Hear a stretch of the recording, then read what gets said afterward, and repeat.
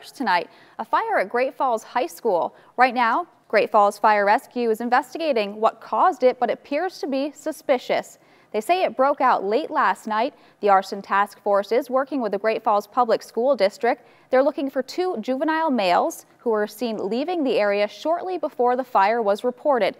We spoke with the superintendent, Tom Moore, about the damage, and he says he's thankful nobody was hurt. Not a lot of damage. As I said, I was thankful that it was fairly contained and limited.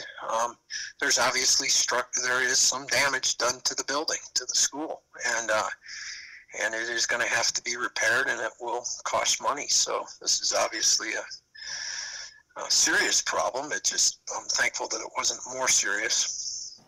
Anyone with information is asked to call the fire department.